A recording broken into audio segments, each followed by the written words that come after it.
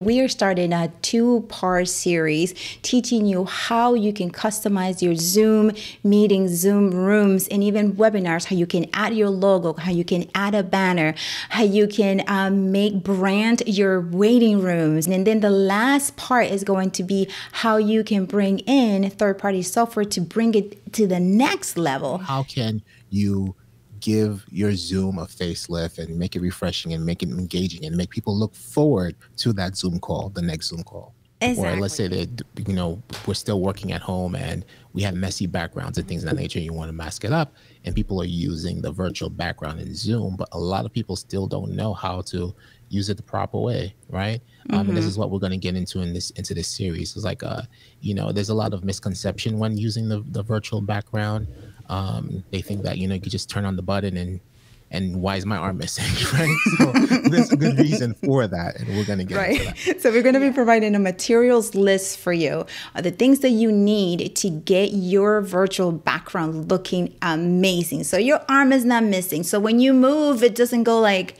Right? Exactly. You don't become a part of the background, right? So you want to stand out from the background, not be the background. So. Right. Well, screen sharing tips, how to share screens seamlessly, right? That's a very important feature in Zoom. A lot of people still need help with screen sharing, how to share specific windows within Zoom, how to share videos, and how to share sound and optimize your sound. So we're going to go into a little bit more in depth about how to do that seamlessly, right? Yeah. Mobile app versus... Go ahead, Anna. And I thought that too. I would have thought that as well, that just by sharing the screen, clicking on screen share, audio is going to transfer, the video is going to transfer perfectly and all of that without any tweaking, right? And that is not true.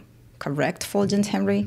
Right, that's not true. And also, too, there's a misconception that in order to allow a participant to share their screen, you have to give them complete, control as a host, and that's not true as well. So there's ways where you can have multiple participants share screen. So we'll go into that as well. Yes. Right. Mobile app versus desktop apps, there are definitely different differences in mobile versus desktop, and also differences in what type of mobile that you're using, whether it's your phone or a tablet, and the features in that, or how those features function versus what you're going to get in a desktop, So we're going to go into that as well. Oh, and this is the best. We saved the best for last. Yes. Using production software, how to maximize your production value inside of Zoom using third-party apps that will serve as a virtual camera inside of Zoom. That's right. That's amazing. I mean, like that's next level.